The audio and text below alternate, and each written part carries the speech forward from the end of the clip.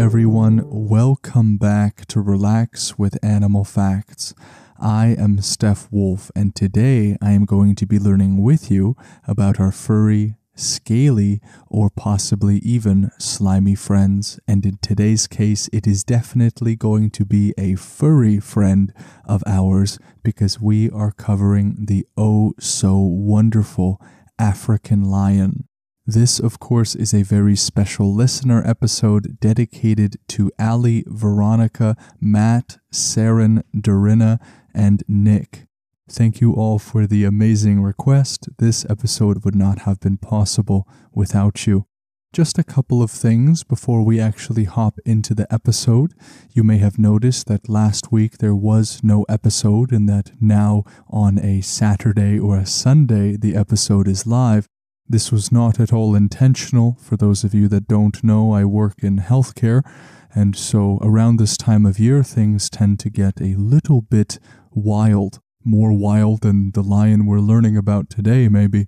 And so thank you for your understanding and for your patience. I never like to upload things late, but sometimes I'm squeezed into some corners. The second thing that I'd like to mention is that this is actually the end of Season 5. This is the 25th episode, marking the finish of the 5th season. And because it is the end of the season, the show will be taking a 2-week break. And so do not expect new episodes for the next 2 weeks, but we will be back on the 3rd week. Now, during this time, please still send messages to the podcast, request your animals and everything else. For those of you who are not on the Instagram, make sure to go and follow the Instagram because during the break, I'm going to be doing a live session in which all of you can give me feedback and advice and ways that you think the show could be better. This show is made by you and for you in terms of your animal requests and your listenership. And so I want to make the podcast as best as I can, and that means taking in all of your feedback. And now let's move on. If you would like to know how to request an animal and where all the facts came from to make this episode, it will be at the end of the episode, and it will also be immediately available in the description or the podcast show notes.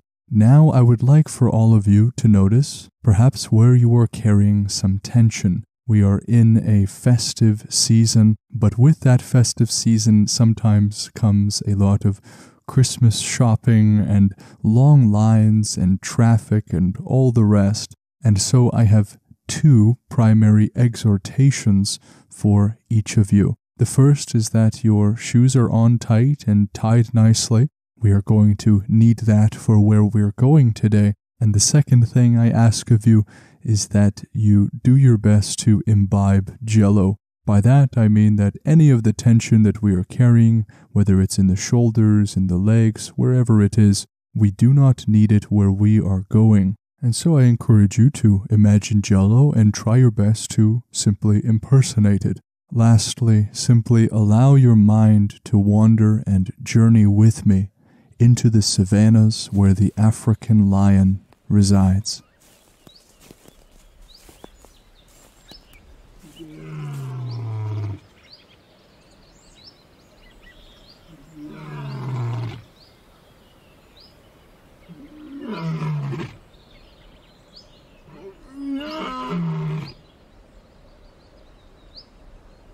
As we are walking through this African savanna, you can just notice the dry wind that is brushing up against our cheeks and take in the magnificent colors that are all around us. For some of us, beige and this tawny brownish color is something that we skip over, but there is something special and peculiar to each habitat. Yes, we may not have the lush greenery of the rainforest, but we also do not have the craggy mountain tops that sport an entirely different but still breathtaking scenery. And here among the tawny grass and the beige floor, we can see a creature that resembles the similar colors that we are seeing here. That, of course, is the African lion. I'm not sure if you are as surprised as I am that we are covering the African lion on our 5th season after over 120 episodes. Better late than never. These are, of course, animals that are iconic in the sense that throughout history they have been used as symbols of courage, of strength, and there is certainly a reason for this. Its large paws, its posture, their mane, and their confident countenance, or just their facial expression, is one that can give us an impression that this animal knows it's a king. And of course, that is why many kings use the lion as their symbol. Now, in the cat family, they are second in size only to tigers. Tigers are actually slightly larger than lions. While they are similar in size, the adult lion's coat is going to be quite a different color than that of the striped tiger. The lion is going to have that yellow gold color all the way through with those characteristic brown manes, while the juveniles or the younger lions are going to have some light spots scattered around that will slowly dissipate as they grow up. That word mane that I am using is used to describe a fringe of hair that encircles their head. I could probably count the amount of creatures that have a mane, at least the ones that I am aware of, on my hand. And so there is something about creatures with manes that seem to stir in us a greater admiration or curiosity. Now, why exactly are we walking the savannas in sub-Saharan Africa instead of somewhere else? Well, if we were beginning our journey 2,000 years ago, we might be somewhere else. That is because many parts of Asia and Europe, as well as other parts of Africa, used to have large swaths of lions. But in our current day, lions have all but disappeared from 94% of the range that they used to have in history. For those of you that love history, we can read in many different historical works, say those of the ancient Roman authors, in which lions would be brought to Rome from the surrounding areas for games and these different things that they had at the time. Now, how is it that the ancient Romans were able to get lions all the way to Rome? And the answer is that they didn't have to go all that far. Lions roamed around much of northern Africa and Europe some time ago. In fact, many historians exclusively point their fingers towards the Roman emperors as being solely responsible for the extinction of many species that used to live in that area. The lion is, of course, one of them. And so today we are roaming sub-Saharan Africa, which comprises about 6% of its total historic range. African lions will mainly stick to scrub or open woodlands as well as grasslands. This is because it allows them to more easily hunt their prey. But lions in general will live in most habitats aside from tropical rainforests and really truly arid climates like deserts. While we are covering the African lion, there is a lion species known as Asiatic lions, which are regarded actually as subspecies of the African lion, but there is only one very small population that continues to live today in India's Gir forest. Now, the scientific name of the African lion is the Panthera leo. Panthera is a Latin word that comes from a Greek word that is used to describe panthers or leopards. But that word panthera can be broken down into pan and thera, which means all beast. And as we are looking at this creature, we can see how large and intimidating they are. They can be between 4.5 to 6.5 feet tall, while sporting a 26 to 40 inch tail. They will weigh somewhere between 265 to 420 pounds, and the reason why there is such a large difference in the weight is of course accounting for males and females. which in African lions can be quite different. Now, just in case we are not sure, I don't wish to assume anything, but when we say that the African lion lives in sub-Saharan Africa, I just wish to clarify what exactly that means. That adjective that I'm using, sub-Saharan, means that the area we are talking about are regions in Africa that are south of the Sahara Desert. Sub usually means below or under, and sub-Saharan Africa covers a lot of space. When we see a few different lions together and they form a group, what lion groups are called are prides.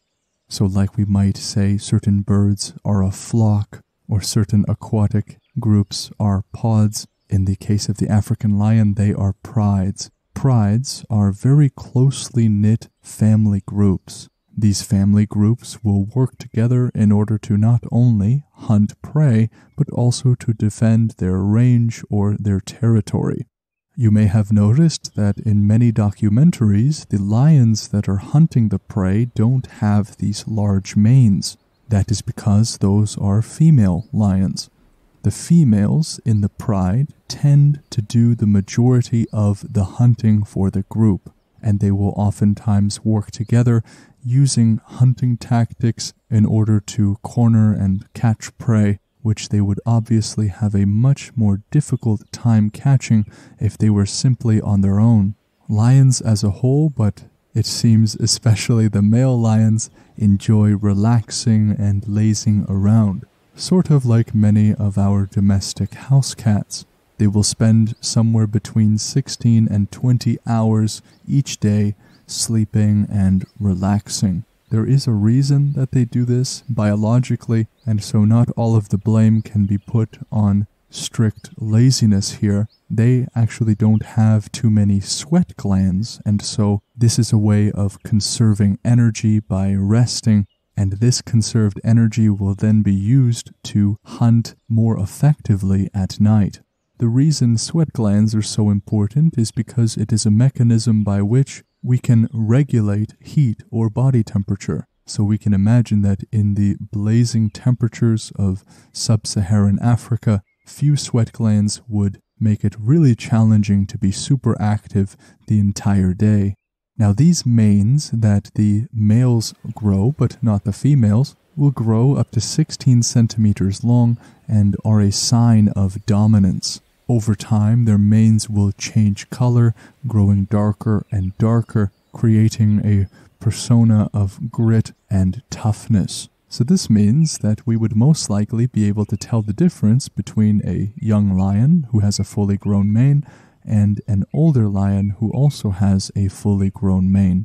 The color is the indicator as to their age, at least from afar. Now, in the specific prides of lions, while the females are going to be doing a lot of the hunting, the male, or sometimes small groups of males, will defend their pride. The lionesses will, of course, be feeding the young until they are of age to go and hunt themselves. Now, a reason the lion will be hunting at night is because they have specialized eyes that are very keen in the dark. This will provide the lion with an exceptional advantage, especially over prey that do not have any such mechanism, or at least not to the extent that the lion has. And unlike many cats that I have come in contact with, these huge wild cats will hunt more during storms, because storms provide lions something like an auditory camouflage. The wind and the noise and the rustling will make it much harder for prey to distinguish the steps and moves of the lion over just any regular natural ambiance. With decreased visibility and auditory cues, this will make hunting prey a much easier business for the lion. And during these hunts, which will sometimes be during a storm, the lionesses, which we remember do the majority of the hunting, they will take specific roles in their hunting pack. Some will play the role of center, while the lionesses that take the wings, the left or the right, will be correcting the prey not allowing the prey to run out to the left or to the right and keeping them in a straight line.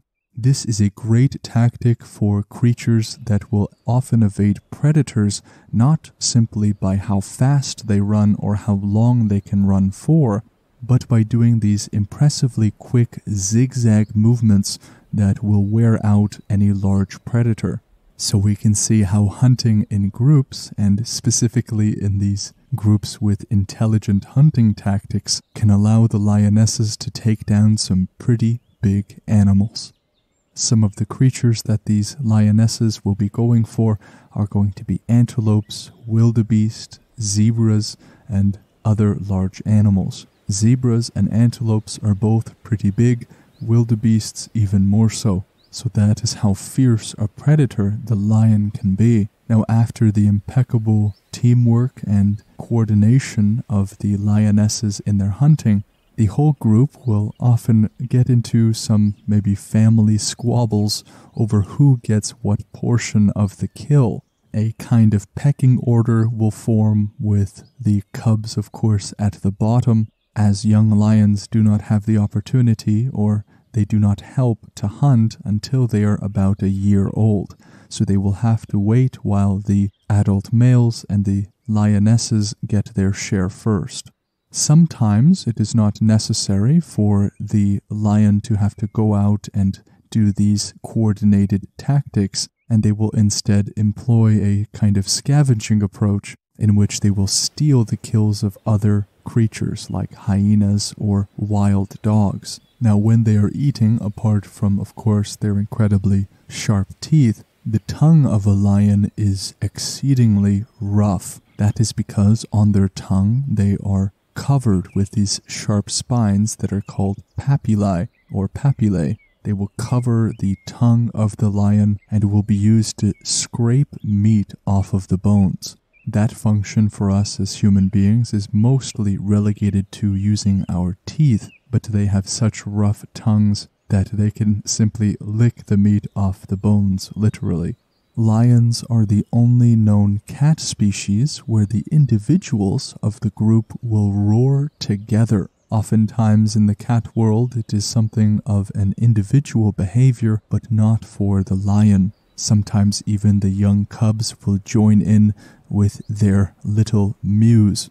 The roaring sequence will last usually for about 40 seconds. And a pride of lions will often do this kind of roaring to mark their territory, creating something like an auditory marker. And this roar can be heard up to 5 miles away. Now, for those of you who have cats at home, you might be surprised to learn that the paws of your house cat will be very similar to that of a lion's paws, of course, with the exception of size. Their paws are the same, except lions will have paws that are much, much bigger. On the back, they will have 4 toes, while on the front, they will have 5 toes. And just like your pet cat, lions have those similar retractable claws that they can choose to engage whenever they see fit.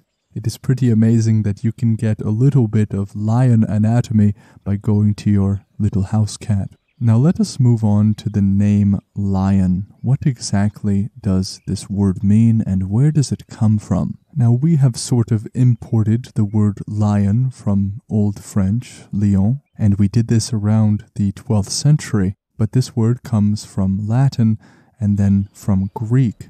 The word leon, which is used in Greek, was of course used to describe the creature we're learning about today, but was also ascribed to the constellation Leo, which is in the sky. The word has been used figuratively in English from about 1200 AD, so this is a very old tradition. It would be used of certain people that had lion-like attributes or qualities, someone that is fiercely brave, but would also be used in a derogatory sense when it came to people or leaders who are specifically tyrannical or greedy. The word lion-hearted can specifically be traced to the year 1708 as its usage. We use the term lion's share when we're talking about the greatest portion of something. So you may have a turkey dinner in which the lion's share is allotted to you, meaning that you get most of the turkey or the greatest portion of it. We also use the term the lion's mouth when we're talking about a place of great danger. So it would be used something like, that cave is the lion's mouth of this island. So the lion is richly intertwined with our human history, in the sense that many people, of course, physically lived near lions, but also in the sense of affecting human art and poetry and metaphor. And the lion is one of the most culturally significant creatures that I can think of. And now let us move on to the review portion of the show. This review is coming all the way from the United States of America, and it was written by Mrs. J. Rooks. And Mrs. J. Rooks writes, I have been listening for a while. I like how this podcast has evolved, but one of the best things that has improved is the introduction. It really helps me get relaxed and like Jell-O, so I can imagine the learning journey. I am intrigued to become a patron so I can access the extinct animals. However, I appreciate the ability to listen for free with no commercials until my financial situation improves. Questions to Seth. Have you done the Keybird? I heard it was fearsome but beautiful. Thank you, Mrs. Rooks, for writing such a wonderful review. I'm so glad that you've been listening for a long time. I am so grateful for your listenership. I'm also grateful that you are enjoying the changes of the podcast. One of the most popular episodes on this podcast is actually the very first one. I believe it's the orangutan. And sometimes when I think of how I recorded that show, what I did, I am honestly a little too embarrassed to go back and listen. I fear that if I go back and listen, I will be motivated to delete it, and so I am going to leave it as it is. In terms of the Patreon, I know how challenging these specific times are in regards to finances, and that is why I have made all of the tiers on Patreon exactly the same, whether you pay $1 a month or whether you pay $10 a month. All of the access is exactly the same, and the difference in price is however much you want to give to the show. Any amount is a result of generosity, and of course I invite all of you there if you are able. In regards to Seth's question, I have not done the Keybird, and I have not even heard that it was fearsome but beautiful, because it is the first time I am hearing of such a creature. So I will be sure to give Seth a big shout out when the Keybird is done in the future. If you wish to leave a review for the show, it is one of the greatest ways that you can give back if the show has helped you. Thank you all so much for listening to this podcast episode. The facts used in this episode come from WWF.org, NationalGeographic.com, etimonline.com, onekindplanet.org, and etimonline.com. All of the specific links are in the show notes or the description of the episode, and this episode would not have been possible without their contributions. If you wish to request an animal for the show and have your very own episode, you can do so in one of three ways. You can message Relax with Animal Facts on Instagram. You can go to relaxwithanimalfacts.com and go to the Animal Request tab, or you can send an email to relaxwithanimalfacts@gmail.com. You can tell me what you like about the show, what you don't like about it, your animal suggestion, and I will be sure to get back to you as soon as I can. I do my best to reply to each and every one of you, but if for some reason I have not responded, it means that you got lost in the pile, and I encourage you to send the same message again or another one if you want, because I want to respond to each and every one of you. On behalf of me personally, I wish everyone listening a very Merry Christmas, and I hope you enjoy plenty of family time and food. This time of year, especially as a Canadian, this time of year is one of my favorites. Of course, it is a little bit more busy, but everyone just seems to be in such a jolly mood. And so I hope you all enjoy this festive season, and I will see you in the next podcast episode with the next animal. Take care.